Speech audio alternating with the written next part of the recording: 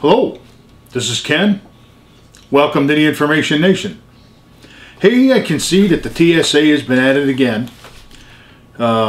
Everything from checking the diapers of newborns to checking the diapers of a 95-year-old woman who was on her way home to visit family in the last stages of leukemia. That's a wonderful organization we've got. I'm not going to talk too much. I'm not going to talk about their groping today. But what I am going to talk about is it's your turn to be groped. Hey, isn't that great? I have an article here. It's on my website. Surprise! TSA is searching your car, subway, ferry, bus, and plane. If you think you can avoid the TSA body scanners and pat-down by taking Amtrak, think again. Even your daily commute isn't safe from TSA screenings. And because the TSA is working with Immigrations and Custom Enforcement, ICE, and Border Patrol, you may have your immigration status examined along with your junk. As part of the TSA's request for fiscal year 2012 funding, TSA Administrator Jack Pistol told Congress last week that the TSA conducts 8,000 unannounced security screenings every year. These screenings conduct with local law enforcement agencies as well as immigration can be as simple as checking out cargo in a busy seaport, but more and more they seem to be involved in giving airport-style pat-downs and screening to unsuspecting passengers at bus terminals, ferries, and subways. These surprise visits are part of the TSA's Vipr program, Visible Intermodal Prevention and Response. Who comes up with this stuff? The Vipr program first started doing searches in 2007, has grown since then. Currently, the TSA has only 25 Vipr teams doing these impromptu searches. In 2012, it wants to get 12 more. Isn't it nice? You can be on your way on vacation, you get stopped on the highway, patted down, searched, your car can get searched, hey, your wife can get groped, your kids can get fondled. This is wonderful from these jackbooted thugs. Don't you feel safe? I know I do. If they pull you over and grope you and do a pat down and search your car, I feel a lot safer because you've been patted down. These people are idiots. TSA conducting security exercise. Now this one here should really interest you. Today, the Transportation Security Administration and several federal, state, and local agencies will participate in a scheduled exercise designed to enhance security in the Ohio, West Virginia area. TSA has partnered with local law enforcement to conduct thousands of similar operations from coast to coast. This is a scheduled operation not related to a specific threat. But I want you to listen. It's an exercise now, so let's not go panicky. Let's not all go crawl in our nuclear bunkers and lock the doors. But I want you to listen to this. Listen very carefully because this should scare the hell out of you. The exercise will cover approximately 5,000 square miles throughout Ohio, Kentucky, and West Virginia. The participating teams are composed of a variety of TSA assets, including federal air marshals, canine teams, inspectors, and bomb appraisal officers. They will be joined by state and local law enforcement officials to supplement existing resources, provide detection and response capabilities. Here it comes. The exercise will utilize multiple airborne assets, including Blackhawk helicopters, fixed-wing aircraft, as well as waterborne and surface teams. Blackhawk helicopters. I don't know about you, but I've always seen Blackhawk helicopters as a combat type of aircraft.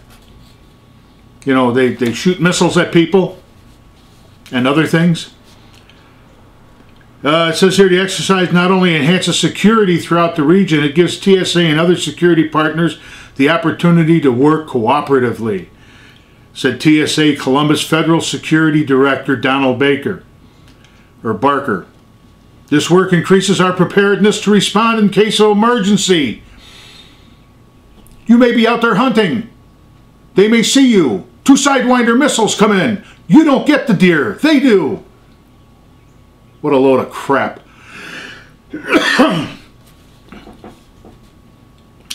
Federal partners participating with the TSA in the operation include the Army Corps of Engineers, the U.S. Coast Guard, FBI, and Federal Air Marshals. Now this is from the Marinetta Times. State of Ohio participants include the Ohio National Guard, State Highway Patrol, Emergency Management Agency, Department of Natural Resources, Department of Public Safety, Department of Transportation, Department of Homeland Security, City of Columbus Fire Division, Bomb Squad, Ohio Fusion Center, several sheriff's offices and departments of emergency management. Anybody ever heard of fusion centers? If you haven't, you're not paying attention. West Virginia participants include the Department of Military Affairs and Public Safety, Division of Natural Resources, State Police, Office of Homeland Security, West Virginia National Guard, West Virginia Fusion Center, several sheriff's offices and Department of Emergency Management. In addition to federal and state and local assets, several other non-governmental entities are participating in today's operation.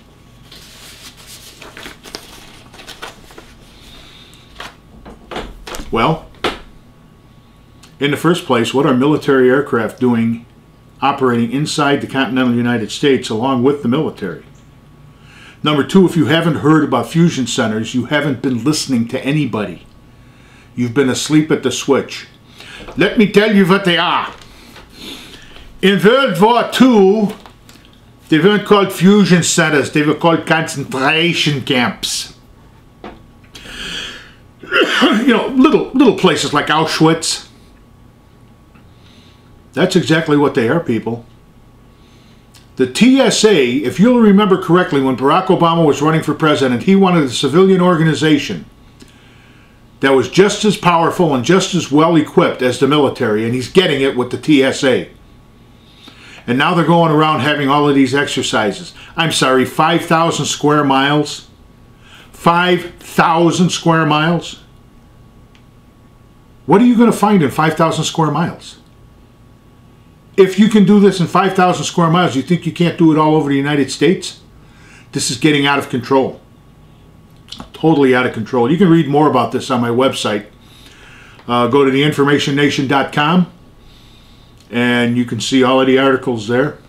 They're linked to the websites that have the full articles. I only have little brief descriptions on there. Hey, it's 4th of July weekend this weekend, and got a special radio show going. Hope you'll tune in. Go to the website, click on the link. It'll take you right to Orion Talk Radio, and you click on the listen now, listen live, and there I'll be. Got a 1-hour show this week, and starts at 10 o'clock Eastern, 9 o'clock Central, 7 o'clock Pacific time. I hope you tune in. It's going to be very interesting. 4th of July special program. So this is Ken for the Information Nation. I hope you gained a little bit of knowledge from this, a little bit of insight. I hope it rattled your cage a little bit. Think about those fusion centers. And if you don't tune into the radio station but you have watched this video, you have a very nice 4th of July weekend. Be safe. Enjoy it. Maybe the last one we get before the Messiah, King Obama, decides to take everything away from us. Have a nice 4th of July. Bye-bye.